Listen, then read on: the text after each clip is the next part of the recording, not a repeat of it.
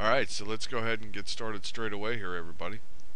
You can see that I have our fish base mesh in our scene here.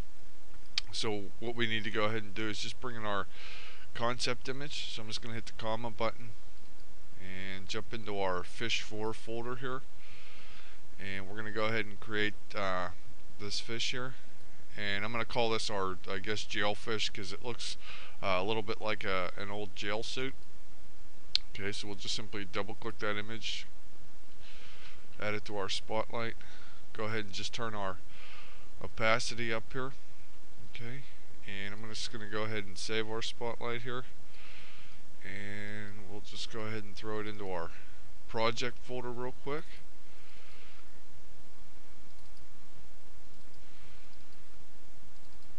So we'll call this the jail fish spotlight. Okay, go ahead and save that, and let's go ahead and manipulate our mesh so that we can get the shape here. Again, we're just going to use the move topological brush simply because it gives me a more accurate ability to go ahead and move rather than using the the standard move brush masking out areas. It's just much easier to use the move topological. So we'll go ahead and just start shaping this down. Okay, maybe smooth out there, and you can see when I smooth out our image is coming through, and that's okay. We can simply just take care of that here in a little bit. Okay, so we'll just go ahead here and slowly put our fish into shape here.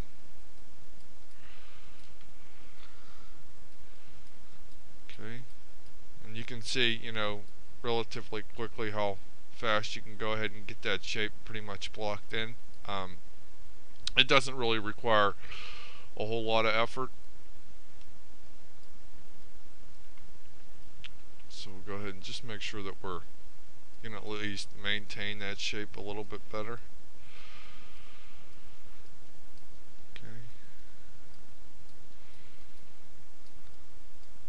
Okay, so now that we have our base pretty much blocked in here, we can start sculpting here. So at this point I'm going to go ahead and save. Okay, and we're going to call this our fish 4 base dyna, just so we know exactly what it is. Okay, and I'm going to go ahead and pause it for now, stop this lesson.